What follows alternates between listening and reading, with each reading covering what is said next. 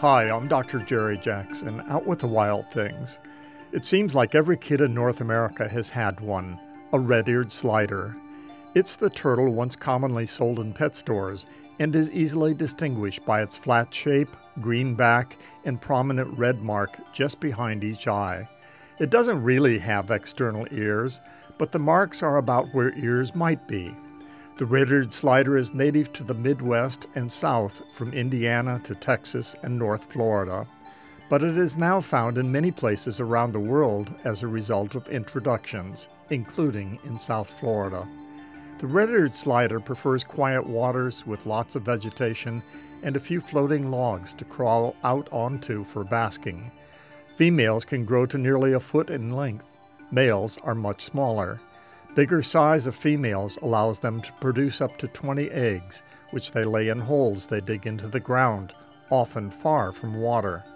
Red-eared sliders are raised commercially for the pet trade and, as a result, have been introduced around the world. They can now be found in the wild from Thailand to California to South Florida. Baby turtles may seem cute as pets, but most end up dead or in poor health for lack of proper care. Their needs differ from one kind of turtle to the next, but most normally grow rapidly and thus need a lot of protein. In the wild, they get protein from aquatic insects and other tiny animals. Dried commercial foods are formulated to provide most needs, but not as efficiently as a diverse natural diet. The saying, "diversity is the spice of life," is certainly true for pet turtles. Offer your pet fresh insects or tiny bits of raw fish from time to time. A pet aquatic turtle needs to be fed on a regular basis, and the amount it is fed will depend on the kind of turtle, how big it is, and the temperature of the water. Bigger turtles and warmer water mean a bigger appetite. You can judge how much to feed your turtle by watching how much it consumes within about 15 minutes. Uneaten food in the water can create unhealthy conditions, so more feedings with smaller portions and frequent cleaning of the turtle's water are important. Baby turtles, such as the once commonly sold red-eared slider, need a lot of calcium for growing bones and shell as well as for muscle contraction. Without adequate calcium, a baby turtle's shell often gets soft and the turtle weakens and dies. Even if calcium is provided, baby turtles can't use it efficiently without vitamin D. The good news is that they can manufacture the vitamin D themselves if exposed to sunlight. Any light at all may cause your turtle to crawl out onto a rock or log to bask, especially stretching its hind legs out and orienting them to soak up the rays. Don't let this fool you, however.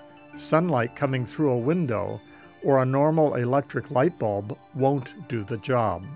Turtles need some direct sunlight or exposure to a UV lamp on a regular basis.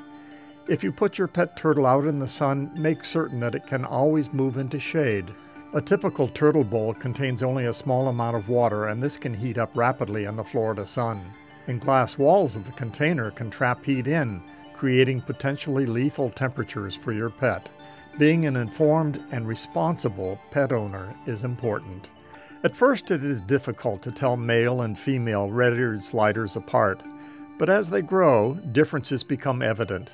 A healthy female can grow to nearly a foot long, whereas a male rarely gets more than half that size. The female must be larger because she will produce up to 20 1-inch long white eggs in each of her 2 to 3 clutches per year. The smaller male seems built for speed, and when it's time for breeding, he literally swims circles around a female, stopping in front of her to tickle her cheeks with his exceptionally long toenails as part of his courtship. When it's time to lay eggs, a female red-eared slider leaves the water and often travels some distance to find just the right soil conditions. She digs a hole with her hind legs, deposits her eggs, and leaves, never to return. Eggs that survive raccoons, skunks, and other predators hatch within about 10 weeks. New baby turtles are prime targets for everything from alligators, crows, and herons to big fish. It's a tough world out there, but an adult red-eared slider may live 50 to 75 years, and enough young survive that red-eared slider populations are booming. While red-eared sliders can inhabit a diversity of freshwater habitats, they are primarily a turtle of ponds and sluggish streams and canals. Although native to the south-central United States, as a result of their popularity in the pet trade, red-eared sliders have been introduced all over the world, including Florida. Over 52 million baby red-eared sliders were exported from the United States between 1989 and 1997. In the United States, the sale of baby turtles was banned in 1975 because of dangers to humans from the disease Salmonella that turtles can carry. The ban left a loophole, however, allowing sale of baby turtles for educational purposes. In recent years, pet red-eared sliders have again increased in popularity. Red-eared sliders have been breeding in the wild in South Florida since at least the early 1990s. The success of the red-eared slider has been to the detriment of native creatures. The red-eared slider is also a predator on native fishes, other animals, and aquatic plants, but we don't know just how serious problems might be. Red-eared sliders do have enemies. Cars, alligators, and other predators take a heavy toll. With the Wild Things is produced at the Whitaker Center and the College of Arts and Sciences at Florida Gulf Coast University.